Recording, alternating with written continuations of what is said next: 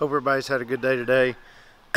I was out here with my tools. I was going to take apart this engine. This is a pressure washer engine. I think I'd probably said something about it in my videos, but this is the one that blew up. Or well, I don't guess blew up, but failed. It's the Generac pressure washer, and they make their motors as well. And what happened was right here. I'll show you.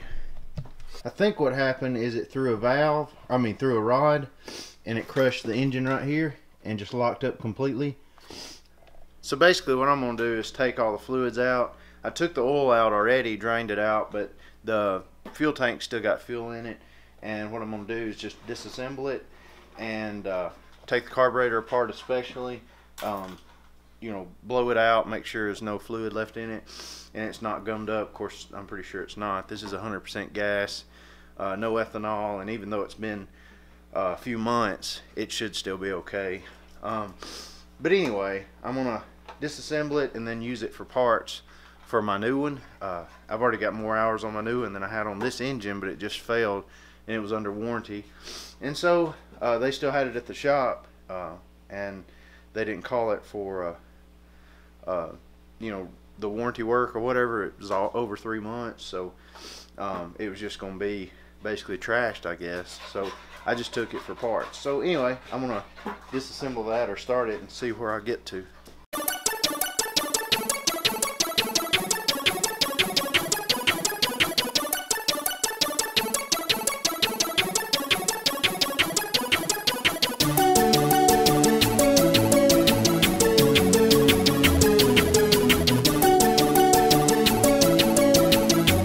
So sitting here messing with the engine still.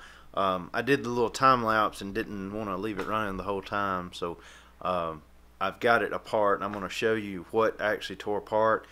And we thought a rod or something flung, but what it is the arm that holds the piston, I guess. All I can think is the piston arm, maybe. It sheared off and broke another piece. I forget what them are called, but the piston runs on those. But anyway, busted that in half too, so I'm going to show you what happened.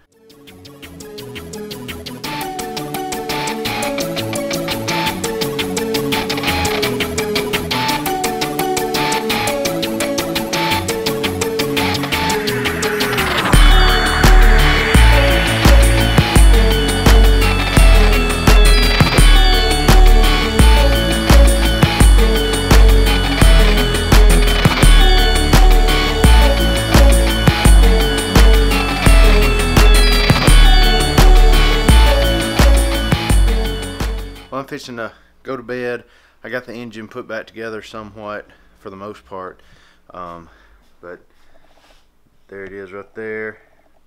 I just took the piston head off and I was going to show the mechanic at work, but anyway, I'm tired. I got to put Rosie up. The battery's about to die and I got to edit this video, so I'm going to let you go. Hope you had a good day today, and I will see you again tomorrow.